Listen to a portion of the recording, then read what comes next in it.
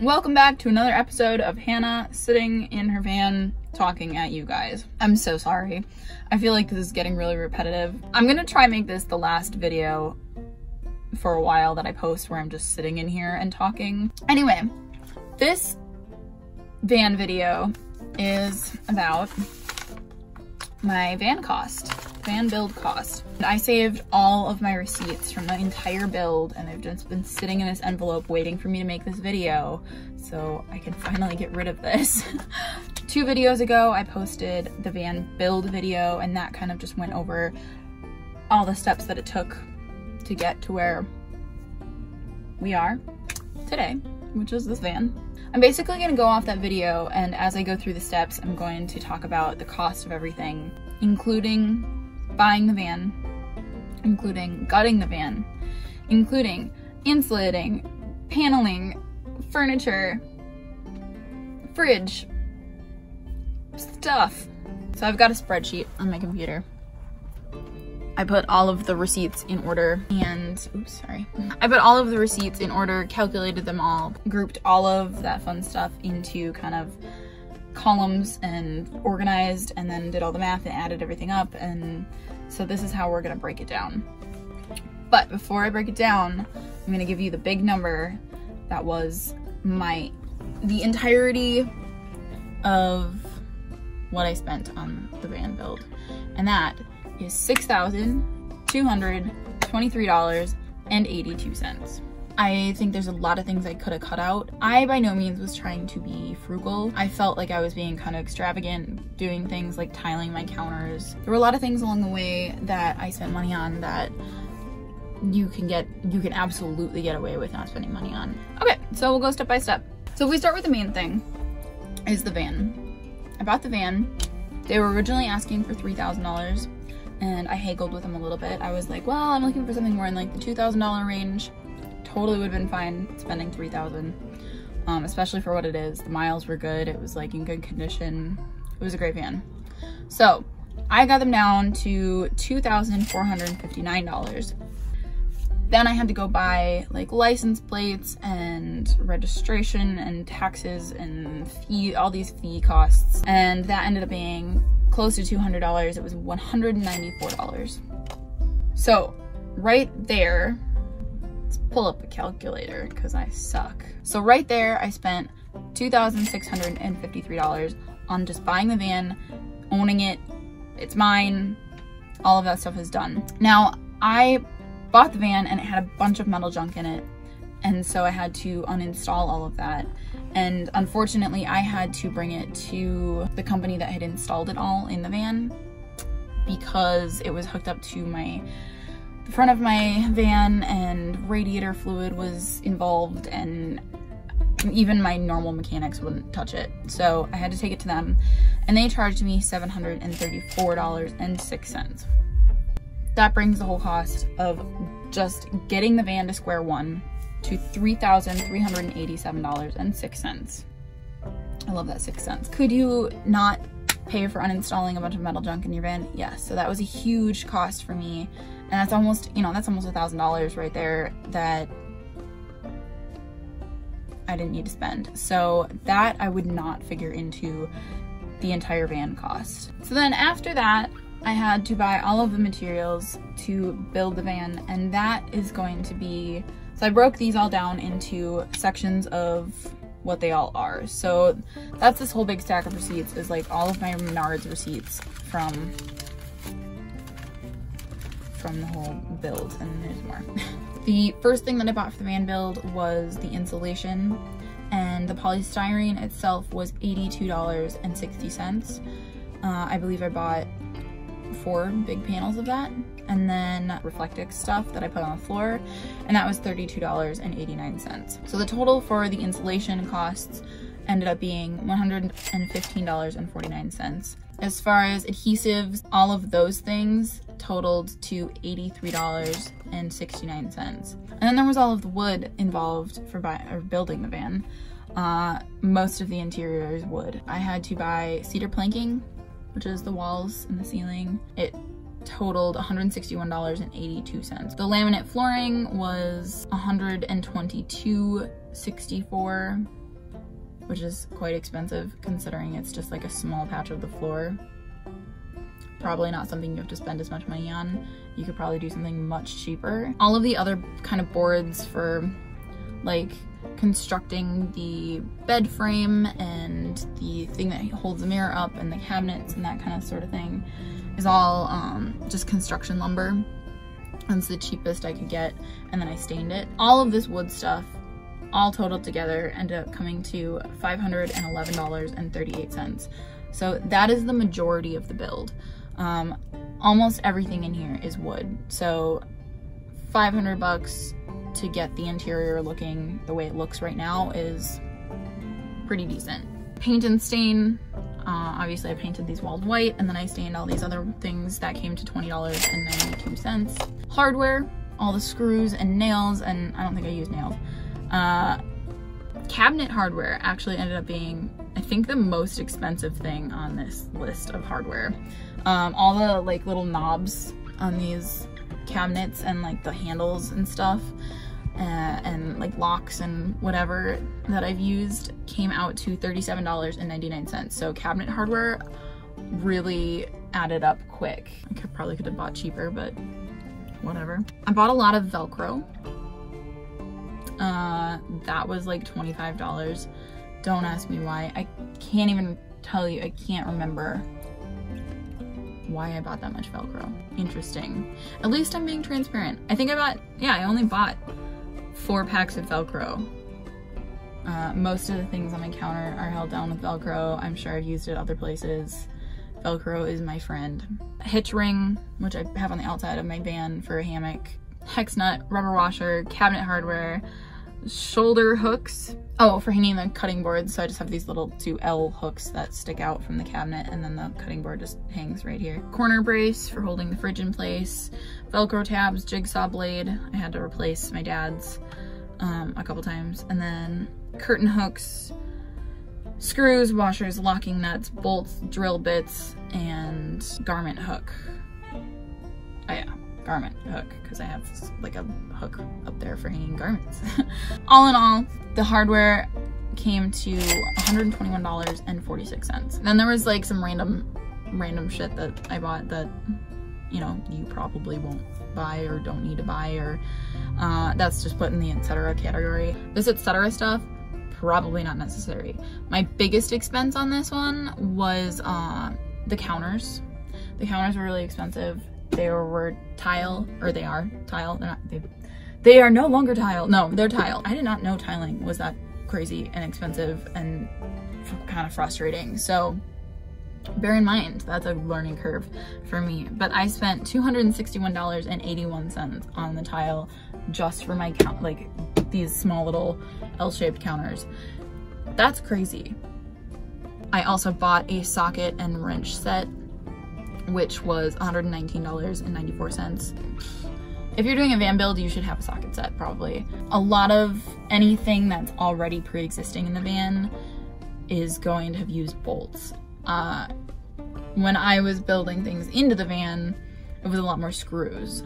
So those were the 2 giant costs in this etc. category. The rest are like goggles, because I was getting like a bunch of dust from the sawdust stuff in my eyes. A hacksaw. I don't know why I have a hacksaw, who knows. Zip ties for holding cables away from like moving parts that are under my van, because I ran cables to my battery. So zip ties were good for holding those away and like holding cords in place. An insect screen, which is this, oh, you can't see it, it's this thing. It's really little, this thing. So this, my little hood pops out.